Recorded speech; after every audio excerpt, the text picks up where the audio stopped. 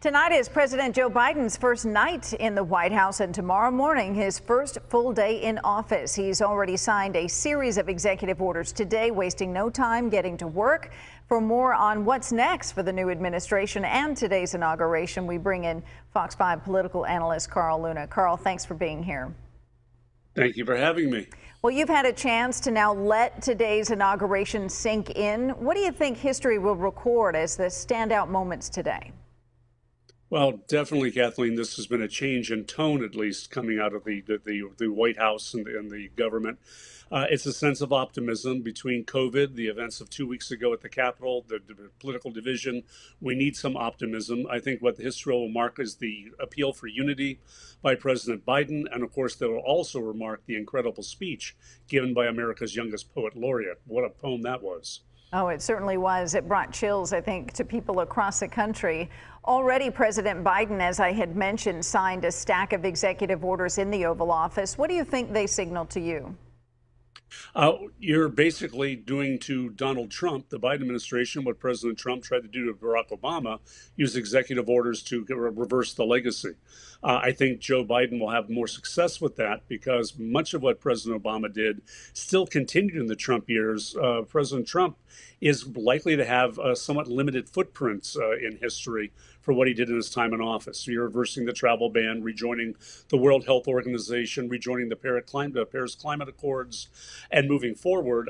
This is not just a Democratic agenda, but 60% of Americans tend to support much of this. Well, you mentioned former President Trump now. The Biden era begins in earnest tomorrow. Does that mean that Trumpism ends? And what does this new era actually mean for the Republican Party? I think the era of Donald Trump is probably coming to an end as a big political player. The events of January 6th really damaged the legacy and really damaged his political power, losing his foothold on Twitter and all. He has a hard time reaching out. Trumpism, though, populism, a bit of nativism, anger at government and elites, that's going to continue, and you're going to then have a battle in the Republican Party between those who want to be the next Trump and those who want to move the party more back toward the center, something that can do business with the Democrats, and that could split the party in the next couple of years. Well, and unity was the theme today, whether you're talking about the Republican Party staying together, President Joe Biden trying to bring everybody together in his address. He also confronted one of the crises that we don't talk about probably enough, and that's the disinformation out there that the country is facing. So he called on all the leaders to, quote, defend the truth, defeat the lies.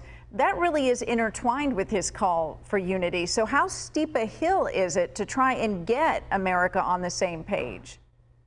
Yeah, it's actually trying to crawl out of a ditch, a deep hole we've dug out of misinformation and disinformation. You can't have unity till people can at least agree on some basic facts and have goodwill to believe that the other side is somebody you can do business with. Republicans and Democrats have to come together on that. This misinformation, the role of the media has to be examined in it, but also politicians who advance things which are provenly false and lead to chaos have to be held accountable. That's what the next election will be for. But the way Joe Biden gets there is to govern well. The first thing he has to do is deal with the COVID crisis. Then he can deal with all the other things that have stacked up over the last couple of years.